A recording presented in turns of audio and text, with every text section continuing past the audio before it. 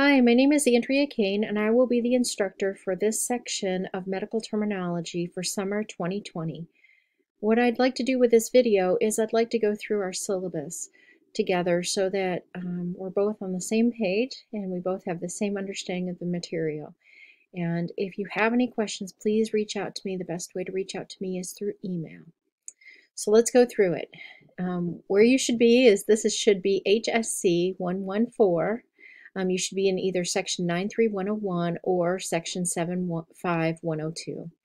This is for summer 2020. It's an online only class, which means we won't probably see each other in person, unfortunately. We might be able to Zoom throughout the summer and interact that way and see each other, but it's not going to be a sit down face-to-face kind of class or anything that you would have to come to campus for. Everything will be online.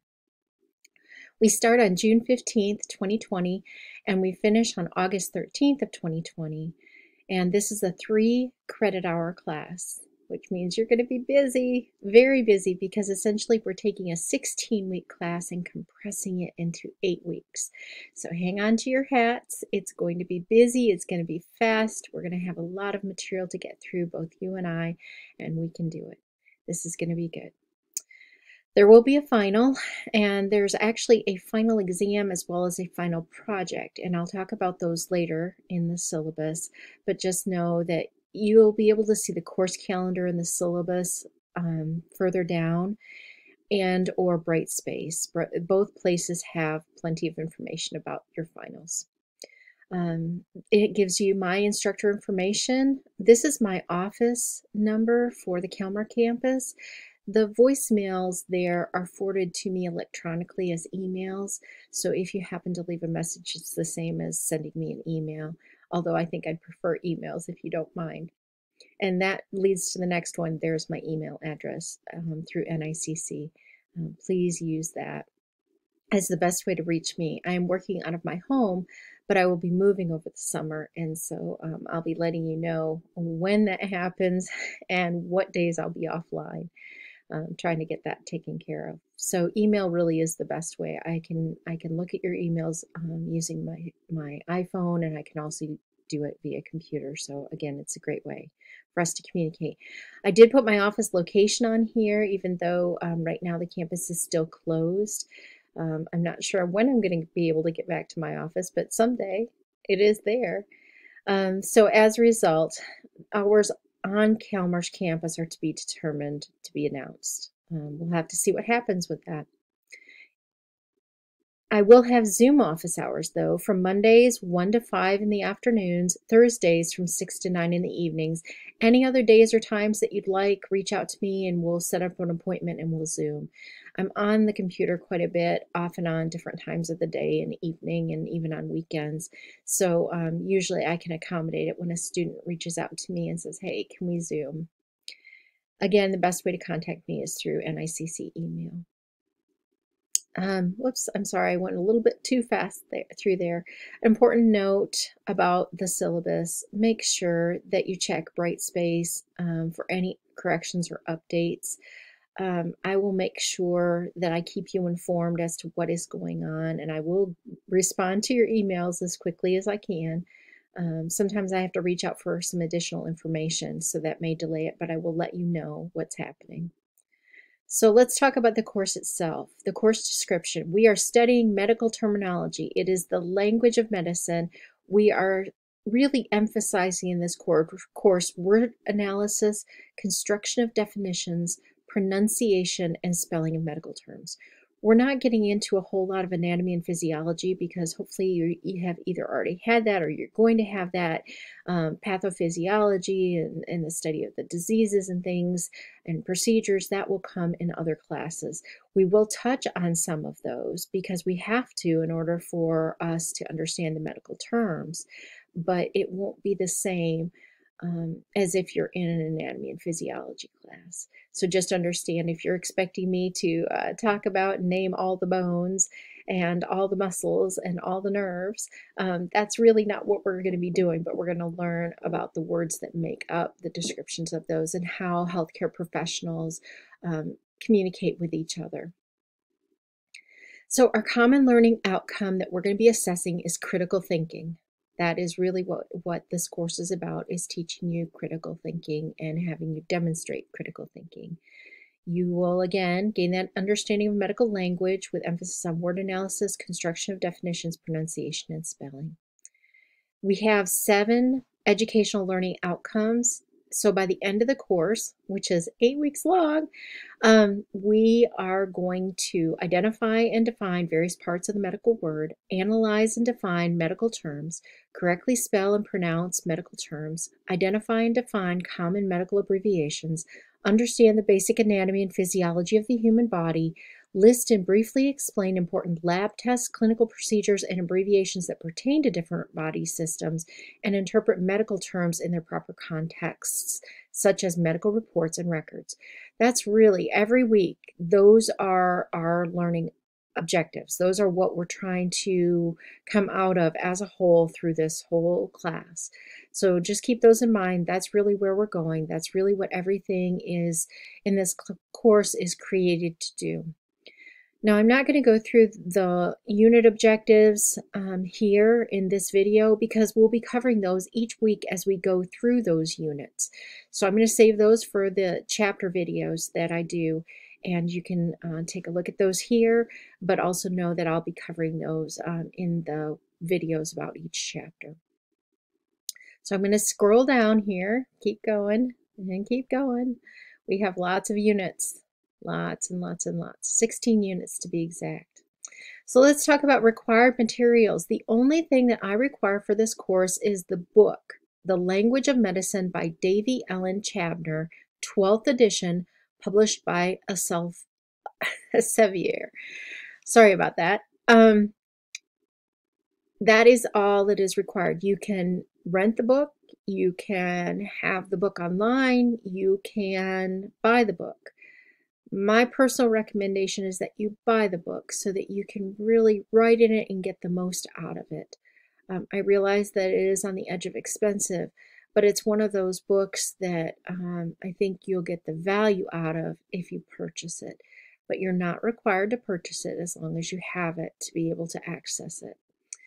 And you will also be given an electronic link to go to the website and be able to take advantage of additional materials created by the company and the author to go along with this. So, and that code is in the front of your book, or if you rent a book, or if you do an electronic book, you'll also get that access. And there'll be something in our course guide about that. So, I'm sorry, not the course guide, but the that page that has course materials in Brightspace, where you'll go to see that. Methods of delivery, online. We are online, so everything's electronic. Grading procedures and scales, you can read through this on your own. The one thing I would like to emphasize is that if something seems off to you, please contact me immediately. I put in the information, and some information is through Brightspace itself. If anything seems off to you, if it doesn't seem like that's what you saw or what it should be reflected, reach out to me. Sometimes Brightspace is not perfect, so let me know, and I'll investigate it and we'll see what we can do.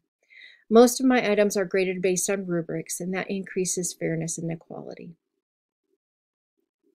So this gives you the scale of the number of points that you would need to have for each letter grade, and I'm going to let you review all of those. We have 10 discussions, 18 assignments, 14 quizzes, 1 project, and that's a total of 48 possible items that you're going to complete in 8 weeks. You have 1 extra credit opportunity as well. The points fall out. You can see 17% is discussions, 35% is assignments, 34% is quizzes, 14% is that 1 project. It's a group project, and that equals our 100%. But you also have a chance to regain some of your points and percentages up to 5% with an extra credit opportunity. This class has been designed and is taught by multiple NICC instructors. So I am just one of many who teaches medical terminology. Each instructor and section is a little bit different. However, we all use the intro and end of class discussions, all the weekly assignments that are listed under quizzes in Brightspace, the weekly quizzes themselves, the comprehensive review, and the final exam. So we are consistent in that. Where you may see some differences are some projects along the way or some discussions, content of those, and those types of things. Brightspace will automatically grade your weekly assignments and quizzes as soon as they are completed. If you have, again, a concern about Brightspace's interpretation of an answer, please contact me. A lot of times I will manually recheck the items and make sure all students are given appropriate credit for their answers if that's an issue. You can see how we assess your learning. I'm not going to cover that. It just goes on down through there. One thing I will emphasize is make sure that you don't use a wireless connection when you're taking one of your weekly quizzes, particularly, because if you get an interruption in the connection, that'll disrupt your test, and that you only have one attempt with your tests, and that could be an issue. So just make sure that you have a really good, steady connection when you're getting ready to take your weekly quizzes on your final exam. Any indication of cheating on an exam test or quiz results in an automatic 0. If you have any questions on the materials, please reach out to me at least 24 hours before the quiz closes. Quizzes close at 3 a.m. on Tuesday mornings. So please reach out to me Friday, Saturday, Sunday, Monday, so that we can get you an answer before the quiz closes. Course calendar will be down a little bit further, and we'll walk through that. We really do want your feedback. Make sure that every opportunity you have for feedback, you give it, because it helps us improve the course, it helps us improve the content, it helps us improve your learning and what you come out of it with. Makes it better and easier for future students. And we want to know, how is Brightspace working for you? Are you getting what you need? So please make sure every opportunity that you have for feedback, please take an opportunity to do that. And as always, we assess to make sure that you really are learning. This is your time, this is your money, this is your opportunity, and we want to make sure that we're providing you with material that is very relevant, very accurate, and information that will help you in your future. And we want to know that you've mastered it. So we will be assessing you throughout the course. Some policies: I have to take attendance every week. My minimal expectations for attendance is submitting homework, being engaged in the online discussions, completing quizzes, assessments, those kinds of things. So if I can see that you're busy in Brightspace, then I know that you're engaged and I can mark you as being present. If you are going to take some time off, more than 3 days off in a week, please just shoot me an email and say, hey, I'm going to be offline for several days. That way I know not to mark you absent. I know that you're still engaged, you're still in the course. If for some reason you decide that you get into this and you really don't want to complete the course, you want to withdraw, please reach out to your academic advisor immediately and start having those conversations, because I do have to mark whether or not you're actively engaged. The next topic is one I hope we will never have to discuss. It is called academic dishonesty, and there's a lot of information under this heading, and I would ask that you review it very carefully. Please don't go here. Please respect yourself and me enough that you are academically honest and show integrity, because when you don't, you undermine your own self in terms of professionalism, reputation, conscience, and integrity. It follows you. Maybe it haunts your conscience, maybe it doesn't, but it will follow you. So choose to be honorable, do the right thing, regardless of internal, external pressures. Do the right thing, be honest. If you don't learn this information now, you're going to have to scramble to learn it in the future, and that's not going to help you at that point. Not to mention how that really follows you in life. So please do not cheat. It goes through all of what is cheating and all of that. I just ask you to read it and make sure that you understand. If you have questions, you are welcome to ask me and I will answer those. I have a note in here that it's not considered cheating if you share notes from classroom activities, discussions, video recordings, as long as it's appropriately cited as a resource and used to develop your own ideas and complete your own work. So there are some things that you can do that are not cheating. And we definitely want you to help each other and encourage each other, but we want to do it honestly. Late work. Oh goodness, because this is an 8-week course, you are not going to want to do this. You don't want to fall behind. You've got to stay current. Everything needs to be completed and submitted as it's scheduled on the course calendar and in Brightspace. I collect them in Brightspace and score them within a week of you submitting them. So you're going to want to double check your due dates, and you're going to want to make sure that you're staying on top of things. There are weekly checklists to help you say, ooh, I checked that off. Ooh, I checked that off. That's done. No, I still need to do something else. If you have work or quizzes that are not attempted, not submitted before the specified due date, it will be a 0, and discussions cannot be accepted late. Just the nature of discussions makes it impossible to keep up with the grading when those go late. I don't do makeup tests. Your due dates for assignments and quizzes may be extended if there are extenuating circumstances. As soon as you know you have an extenuating circumstance, please reach out to me so that I can update Brightspace for you. But just understand, this is only an 8-week course, and we cover just an incredible amount of material in that short period of time. If you fall behind, it puts you that much further to try and catch up and then stay with us. So be very, very careful to try and stay current. There's a section in here about assignments and extra credit. I'll leave you to read that. Use of technology in the classroom. Again, all of this I'll leave you to read. You can go through it. If you have questions, let me know. Classroom conduct, again, behavior. Expect that we will be respectful with each other, especially when we're doing discussions. We want to be polite. We want to use appropriate tone of voice. We want to use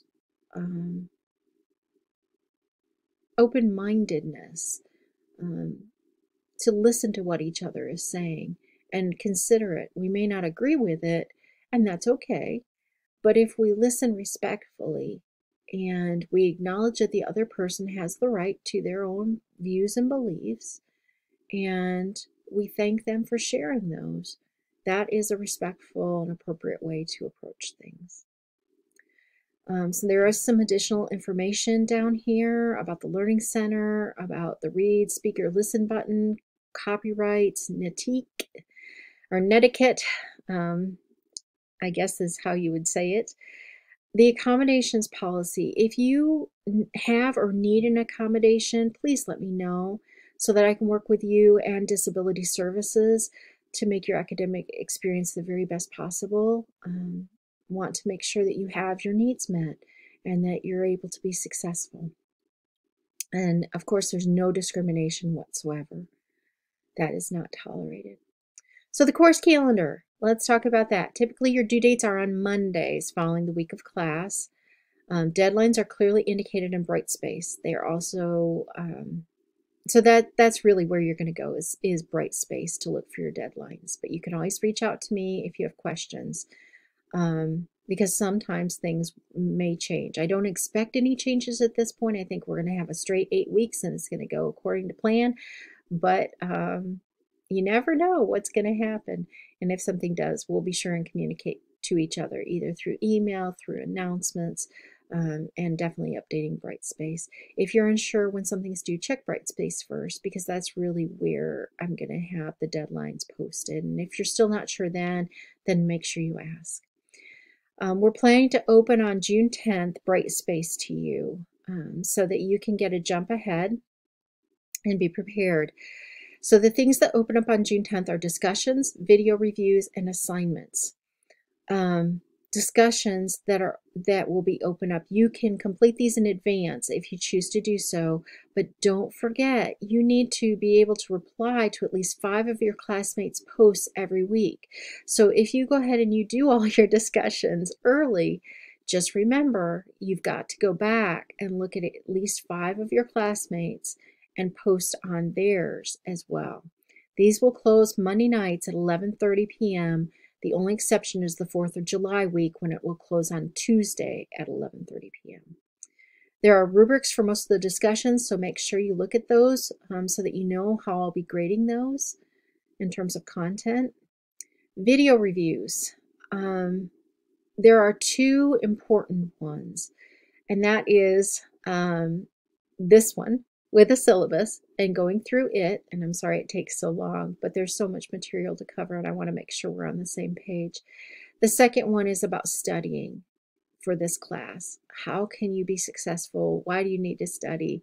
Those types of things. Those are the 2 videos that I've asked for you to complete, and in Brightspace. You will not have a grade on them, but it's mandatory completion so that I know that we're together as we set out on this journey. There are optional weekly lecture videos that I will be posting as we move along, 1 for each chapter. I'll try and keep those short and helpful, and they'll just be there for you to supplement your education. Assignments.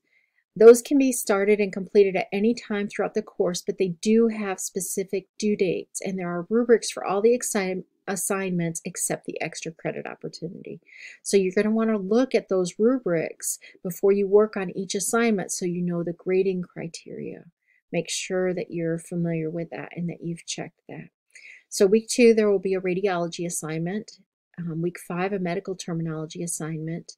Week 8 is your final group project, and that's where you're going to work together. You get to pick your teams, and you're going to create this project. And I'm not going to give it away because I think you're going to have a great time with it, but the information will be in Brightspace and you can access it and be working on it and that type of thing. And I'll give some more information as we go along. I'm working with the instructional designers to set up so that you can have an online forum for each group, so that once you've decided on your group, say by week 3, we can set up those message boards where you can interact with just your teammates on your final group project. And then there is the extra credit opportunity on appendices 2 and 3 in your book. What will open weekly are your weekly assignments. Those weekly assignments are under quizzes, not under assignments, but under quizzes. That was not my choice, but that is the way that it was built. So I want you to know, if you go to assignments and you're wondering why there's no weekly ones there, they're all under quizzes. They open at Tuesday mornings, 12:30 in the morning. So if you are a night person, a night owl, shall we say, they're there for you. They close on Tuesdays at 3 a.m., except for 4th of July week, when they will open or when they will close on a Wednesday at 3 a.m. You have 2 attempts available for each of your weekly assignments. So if you do one and, oh, mercy, it looks awful, you have a second one that you can try after you've done a little more studying. They are timed, but it's not time limited. It just lets you know how long it took you to get through the whole thing, to encourage you to pick up your pace by the time you get to the weekly quizzes. And they are graded based on completion only, the fact that you complete 1 attempt. It's not on how many you get right or wrong, because the goal for these weekly assignments is learning. And I'll talk about that more when I talk through the study guide, okay? So just know you have 2 attempts available, they're timed, and they're graded just on completion. The purpose is to show you the areas that you need to focus to study on before you take those weekly quizzes, because the weekly quizzes, they will open on Fridays at 12:30 in the morning. They close on Tuesdays at 3 a.m. except for 4th of July week, when they'll open on Thursday and they'll close on Wednesday to give you some extra time there in case you're going to be out of town. One attempt is available, so you only get one shot at it. It is time limited, so you're going to have to move quickly, and it's graded based on correct answers only. And this is your chance to demonstrate proficiency with what you learned that week, or in that specific chapter, I should say.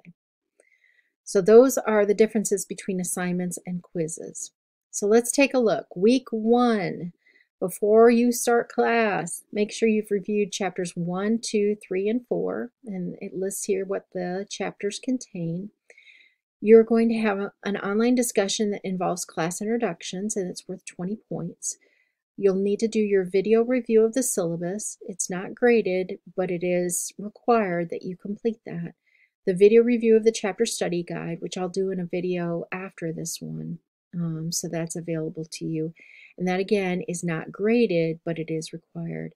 And then you'll have an online discussion, history of medical terminology, and that is worth 20 points.